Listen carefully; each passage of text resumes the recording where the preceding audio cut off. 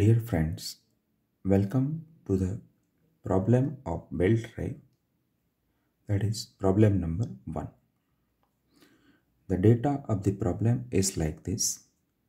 A motor shaft drives a main shaft of a workshop by means of a flat belt.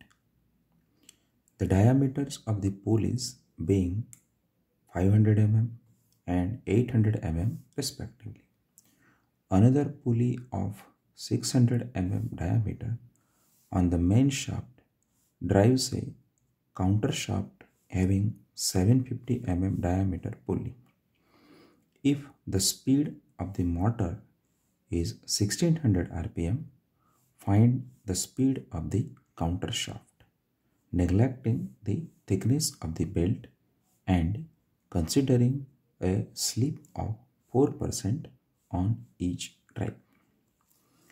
Let us first of all prepare the diagram for the given situation. The diagram of the system is like this. A motor having a motor shaft and pulley 1 which runs the main shaft by flat drive with pulley 2. Another pulley 3 is mounted on the main shaft and runs a counter shaft by flat belt through pulley 4.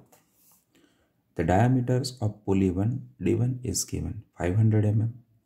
Same of pulley 2 is 800 mm. Diameter of pulley 3 is 600 mm and diameter of pulley 4 is 750 mm.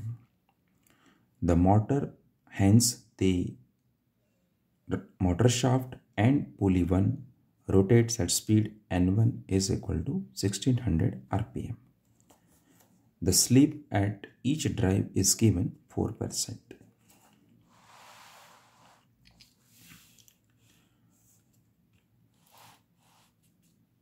We know that for the first set of pulleys, that is pulley 1 and 2, n2 upon n1 is equal to d1 plus t divided by d2 plus t into 100 minus s divided by 100. Here T is belt thickness. We are instructed to neglect the belt thickness, so the above relation can be written as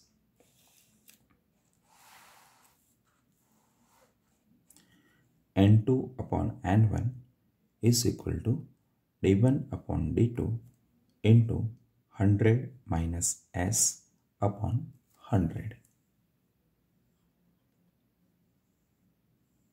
So n2 is equal to n1 into d1 by d2 multiplied by 100 minus s upon 100.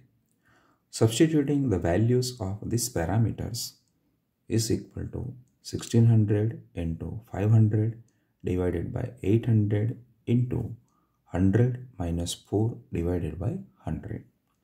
On calculation, we found speed n2, that is speed of pulley 2, is equal to 960 rpm. As we have seen, the pulleys 2 and 3 are mounted on the same shaft. So, the speed of pulley 3 and 3 is equal to speed of pulley 2, that is n2, is equal to 960 rpm. So again, with neglecting the thickness of the belt for second set of pulleys 3 and 4, n4 upon n3 is equal to d3 upon d4 into 100 minus s upon 100. So rearranging the terms and substituting the value, speed n4 is equal to n3 into d3 upon d4 into 100 minus s upon 100 will give 960 into 600 by 750 into 100 minus 4 upon 100. On calculation, we found speed N4 is equal to 737.28 rpm. So we can write the speed of the counter shaft is 737.28 rpm. Thank you, friends.